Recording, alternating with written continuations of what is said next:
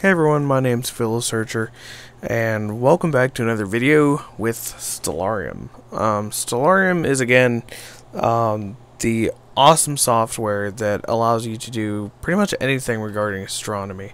You can take a look at stars, you can take a look at planets, you can see constellations, you can do basically whatever you want. And what's cool is that it runs in real time.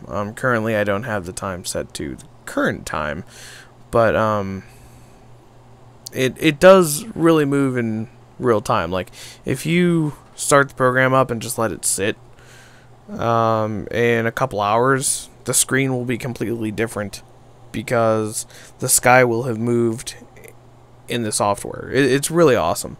And another cool thing is that you can set your location. It's an invaluable tool for amateur or even professional astronomers. But let's get right into this video. Today I'm going to be talking about the Zodiac Constellations. So let's kick this off by going through them. Right now, I think the Sun is currently in Capricorn. And then I think it's going to be going this way. It's going to go to Aquarius, Pisces, Aries, Taurus, Gemini, Cancer, Leo, Virgo. See, I don't think I'm missing anything. Libra, Scorpius, Sagittarius, and then back to Capricorn. So that's the basic rundown. Like I said, I think I got all 12 constellations, but if not, post down in the comments below if I'm a retard and missed any of them. And I should not have used that word. Dang it! I feel bad whenever I use that word because a lot of people are quite offended, and I don't condone using it to mean that anyone is dumb or stupid, or it's just a bad habit that I should probably break. But moving on, yeah, so those are the 12 constellations, and all of them have and not just the Zodiac constellations, but pretty much every constellation in the night sky has a very deep, interesting history. Most of it involves mythology, and different cultures around the world have different stories about the constellations. In fact, some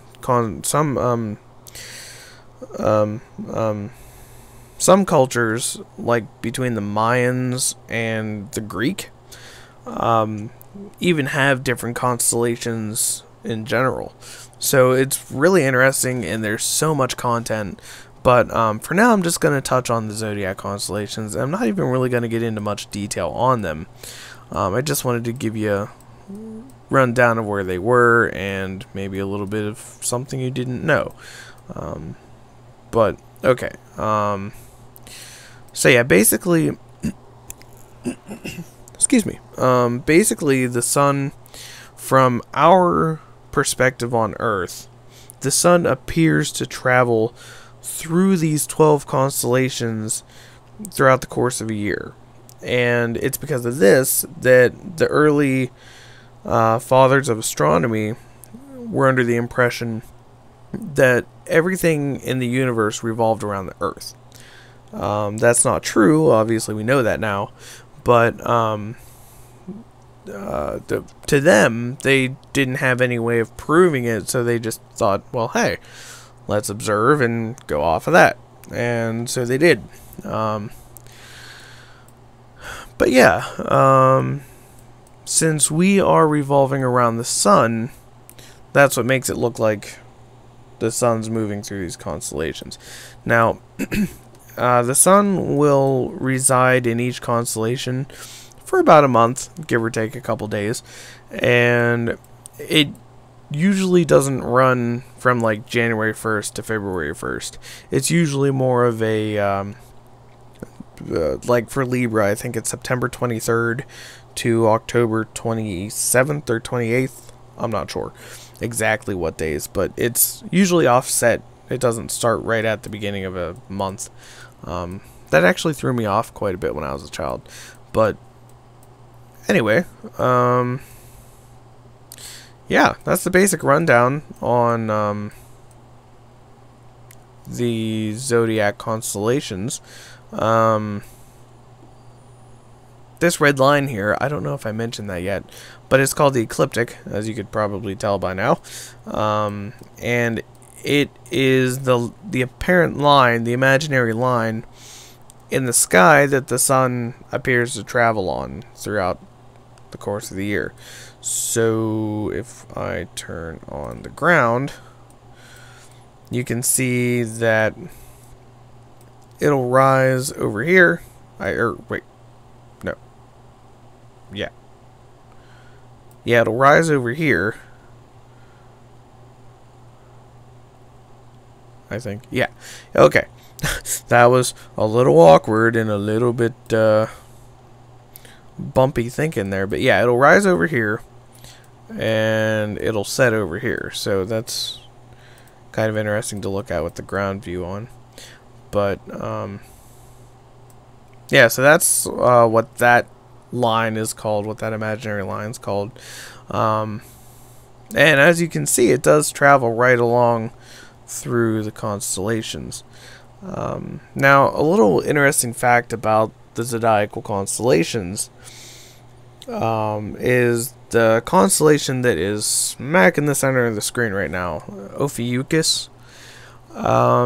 In, I think, 2012 or 2011, maybe, it was actually said that Ophiuchus should be added in with the other 12 zodiac constellations.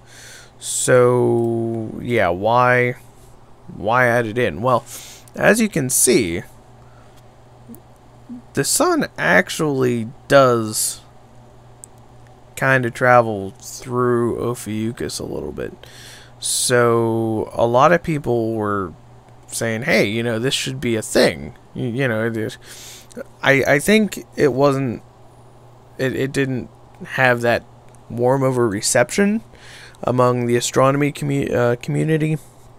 Or maybe it was the astronomy community that suggested it. I don't remember. But it didn't have a very warm reception. And I don't know if anything ever became of it. The last I heard is that people born after 2013 would have a chance of having Ophiuchus as an astrological sign. But I don't know exactly how that's going, but it's just a little bit of an interesting fact, because for so long we only had the 12 zodiacal constellations, and now all of a sudden they're adding Ophiuchus.